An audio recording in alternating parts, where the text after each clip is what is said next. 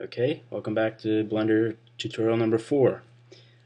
So we left off right about here, in which I was showing you that you could actually maximize the size of your of a particular window by hitting Shift and Space, and then I started to talk about the Tool and Properties bars. If you hit T, you'll pull up the toolbars over here to the left. And this, you can drag this all the way over to the left as well, or hit this little plus sign here to actually have the toolbars come up, or toggle with T. And this allows you to get some basic functionality options available, so like translate, rotate, scale, and so forth. I'll get back to those in a minute. The properties window panel you can open up with just the keystroke N as a shortcut key. You can also again drag it or just click this little plus sign here and open it up, and we find lots of useful bits of information. But actually what I want to show you right now, because we were talking about 3D perspectives, is if we go down here, you can drag this to scroll up and down these bars, or you can use a scrolling mouse or some sort of scrolling option. What I wanted to point out here was that if we click on and expand display, there's this toggle quad view functionality. Now if we click on that, what this does is it forces us into 4 different perspectives, and it breaks the 3D window panel into 4 perspectives. I'll just move the properties out of the way so we can see. And so this actually gives us 3 simultaneous orthogonal views, one from the right perspective, the front, and the top. We also have a camera perspective. This actually shows us what we're seeing, what the camera is seeing, so that we get an idea of what the render will actually look like. Now you may notice that if you try to do any orbiting in any of these panels, you can't, because it's actually fixed in that perspective, and if we were to orbit, we would come out of that perspective. So, but what we can do, of course, is zoom and pan.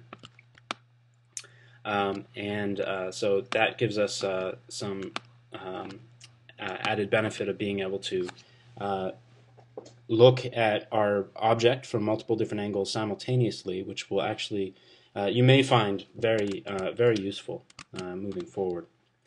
So this is something you toggle on and off. And so I'll just toggle that off for right now, so we can get back to our regular 3D window perspective. Okay, another thing I wanted to bring up or point out is that the windows, there are currently, let's see, 1, 2, 3, 4 windows open right now. We have the 3D view window, and each window is indicated by a window selector button at the bottom here, I should point out. And we've got a properties window that's open up over here. Oh, sorry, this was a outliner. And this one is a properties, and these little icons to indicate what actual window type we have open.